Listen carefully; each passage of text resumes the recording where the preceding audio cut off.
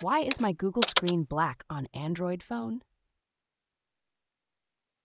If you're staring at a black screen on your Google Pixel and wondering what's going on, you're not alone. Let's figure out why this might be happening and what you can do to fix it. First, it could be something as simple as a dead battery. If your phone's battery is completely drained, it won't turn on. Try plugging it into a charger and leave it connected for at least 10 minutes. Then, press and hold the power button until you see the Google logo. Another possibility is a software glitch. Sometimes, a bug can cause your phone to freeze and become unresponsive. To troubleshoot this, try restarting your phone.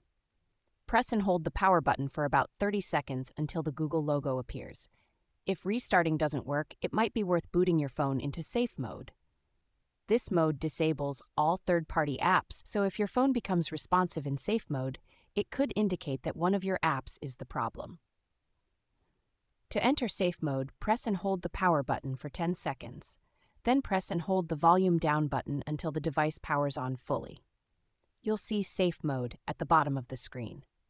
If safe mode doesn't resolve the issue, the problem could be with a recently installed app. Uninstall the most recent apps one by one to see if that fixes the problem. To do this, go to the Google Play Store, tap on your profile icon, select Manage Apps and Devices, and then find and uninstall the suspicious app. Physical damage is also a common cause. If you've dropped your phone or exposed it to water, it could have suffered damage that's preventing it from turning on. Check for any signs of physical damage, such as cracks on the screen or water damage indicators. If the screen is damaged, you might need to replace it. Overheating can also cause your phone to shut down. If you've been using your phone in a hot environment or running intensive apps, let it cool down before trying to turn it on again.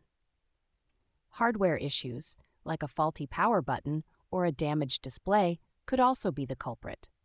If the screen is not responding but other parts of the phone are working, it might be a screen hardware issue.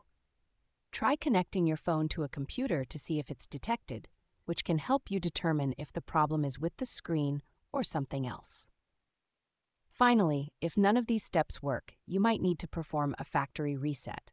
This will erase all your personal data, so make sure to back up your phone first. A factory reset can sometimes resolve deep-seated software issues, but it's a last resort. By following these steps, you should be able to identify and possibly fix the issue with your Google Pixel's black screen. Remember to always back up your data before making any major changes to your phone.